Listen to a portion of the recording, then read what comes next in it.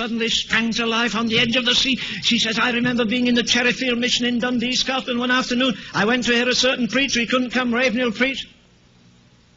I thought, no, that can't be that little red-haired woman. I used to be afraid to go out in the dark. A mouse ran over the floor. I never understand why a woman weighing 140 pounds jumps on a chair when a mouse weighing half an ounce is going to knock her over. You'd think it was a bulldozer coming. I daredn't face a mouse. I daredn't face the darkness. I didn't want to be lonely.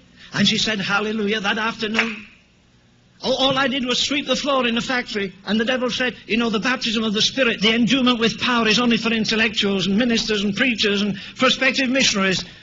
It's not for servant girls. It's not for a girl sweeping the factory of a floor. You've no education. But Ravenhill said, bring what you have and let God burn it up. And she said, that was my lifeline. I ran to that altar that afternoon. And she said, the fire came and consumed all my desires and all my fears and all my tomorrows. I'm just back from Africa. Been there nearly 15 years. Oh, I'm not afraid of mice. She says, some nights there's a lion at the door. Oh, she said, I turn over and say, go off, I'm not on the menu tonight. Sometimes I have to walk on a log in the middle of the night with a man holding lights in front of me, and there's a hippo with his mouth open, or a crocodile. I deliver a baby, and he says, I'll go back with you because there's a man eating like... No, it's all right. She says, I come back singing, oh, blessed assurance. He took away my fear of man. He took away my fear of death. He took away my fear of consequences. And she said, when I, an illiterate girl, went to the Bible school in Birkenhead, I was in the top 10 students in languages. In English, and I couldn't write before I went there. I went to the International School of Languages in Paris, and I came out on the Dean's list again. And now in the wilds of Africa, living by myself in a hut where I would have been terrified. I'd have died the first day. I don't want to stay in Scotland. I want to get back to Africa where God's working. And she said that little hut is filled with the glory of God like the Shekinah temple. All out of a life that was so useless, till I laid it all at God's feet. One last thing. This will give my age away, but back in the 1930s, I know you know I'm over 21, so that's all right. But back in the 1930s, we were preaching, doing crusades in England. We had a man by the name of Dan Phillips. Dan had a tremendous voice. He'd been as wild as any man in World War I, and he bore the scars of it, both in his mind, in his conscience, in his body.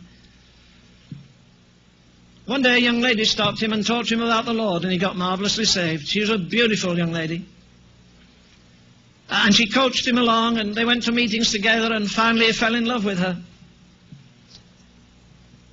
And they fixed a date for marriage. They went and bought all the furniture and stored it away.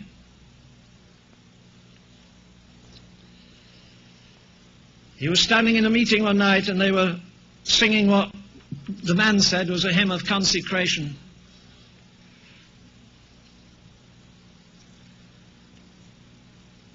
Is that my paper? Did I write on that? I had one. I wrote a verse that I was trying to remember. No, it's on the inside. Oh, I've got it here. Thank you. Okay, the man's name was Dan Phillips. There's a wonderful atmosphere in the Tabernacle in Manchester.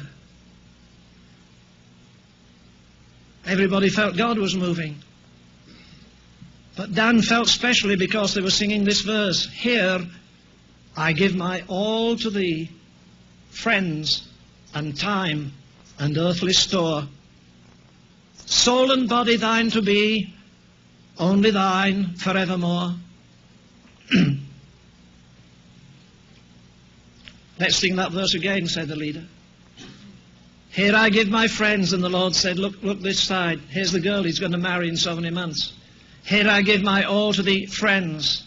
I want your friend. Time, I want your time. Your earthly store, all that furniture, sell it and go to college. And going out, he said to her, I've got to tell you something. It's very important. Well, why didn't you tell me last night? I didn't know. I didn't know till a few minutes ago in the meeting. In the meeting, yeah. As we were singing, Here I Give My All to Thee, Friends and Time. I've sung that 100 times, but I didn't sing it like today. We've got to postpone our wedding. Are you sure? Yeah. I tried to back off, but the Lord said, do you love her more than you love me? Well, I'll make it up to you. You can get married, I won't slay you, but my perfect will is that you postpone your marriage, and you sell your goods, and you go to Bible school. Well, she's a human being. Paul said, none of these things move me. He didn't say none of these hurt me. Her eyes filled with tears, and she said, Dan, that's beautiful. I'm glad you love the Lord more than you love me. He went to Bible school.